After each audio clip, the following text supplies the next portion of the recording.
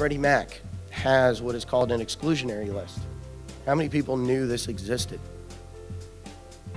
Freddie Mac has a blacklist. Freddie Mac has what they call an exclusionary list. The interesting thing about the exclusionary list is, even though it says in there it's confidential and it's strictly maintained by Freddie Mac, they share it with Fannie May, with FHA, with all these other organizations. The people that go on this list are people that Freddie Mac finds or Fannie May finds or FHA finds who do these types of short sale flips without disclosure. The reason I found out about it is I had a client, a broker, come to me who has been on the exclusionary list now for 3 years. She did a short sale, flip. She didn't understand what she was doing. She was doing somebody's, some guru's program and didn't quite understand what she was doing. Both her and the title company ended up on the exclusionary list.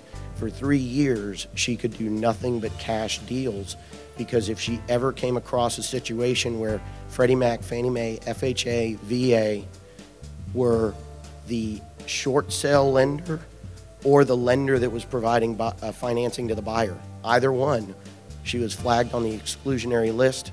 She was left off and she could not do the transaction. She could not be paid a commission for that transaction. Freddie Mac, Fannie Mae, the rest refused to close the deal, regardless of which side they were on. So a lot of times what attorneys will tell you, I know I've said it to clients before myself, is that it's wrong. You should not be doing this. But let's say you have a buyer that says, well, I don't care that I signed this affidavit that says I can't resell it within 30 days. How's the bank ever going to find out? In this lady's particular case, they did, and they put her on the list. The way we got her off was sort of a mea culpa to Freddie Mac. We're sorry we did this. Here's why we did this. Here's what we've learned. Here's the systems we've implemented so we don't do it again.